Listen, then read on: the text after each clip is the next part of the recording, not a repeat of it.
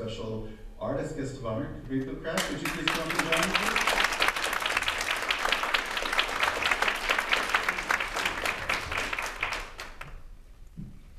Welcome back up onto the stage. It's great to have you here. Thank you. I really enjoyed it because it's east is sort of dark and everybody walking at a 45-degree angle. It's a really angry face. And this is really treat me. And especially without Patricia Makire, my life literally changed. Different. I walked Ferrari, I would be walking a different way. It really, I really truly mean it. I don't know which way I went, but it really, whatever you wrote, it taught me awfully lots of things.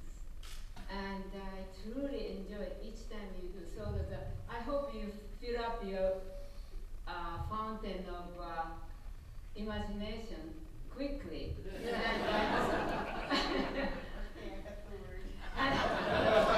And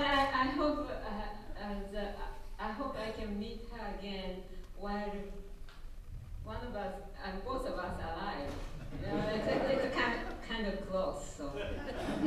So this year you were out here and we had a large art show and you got to go through and sample and see a lot of different kinds of art and do classes and panels and workshops. Yes. How was that experience for you?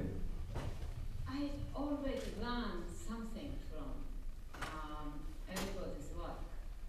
And it's something I discovered, something I don't have. And so it's always nourishing for me. It's very important to go out and see what somebody else's imagination is doing.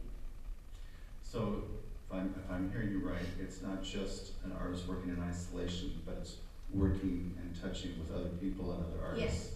Yes. And feeding that way, like you and authors do. That's right. And the opportunity like that really provides wonderful, different insight. So for me, it's terribly important. It's sort of just give me this another energy to, I have to go back and face the reality, but it's really give me some sort of different outlook. And while you're at the convention, you met a lot of aspiring artists and people who are learning and studying. Yes. You want us to share about your experience with that? Yes, I do. And we exchange how we do certain things. And also, it's an ever-changing world. So it's how to everybody, in a variety of people with variety of age. That will give me that's a different outlook, different way of looking things. And it really do help. Exchange of those what happens. I just wanted to say that I've had a very busy weekend. Today was the first day I got to visit the art show and I loved seeing the beautiful pieces that you brought. And I want to thank you for bringing all these beautiful, beautiful pieces to share in our gallery. Looking at these beautiful interpretations of classic fairy tales and just the light and the magic that you imbue in them. It's really incredible. And also for how delicate they are, there's a lot of passion behind that certainly comes through in the painting, and it's a really very impressive collection that you brought, and the prints that you brought for sale too. Thank you so very much for doing that. That was great.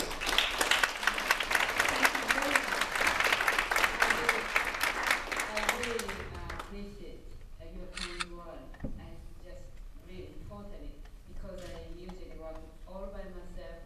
There's no feedback unless occasionally email, and some of the emails really atrocious. So it's really do help to put myself in a different situation.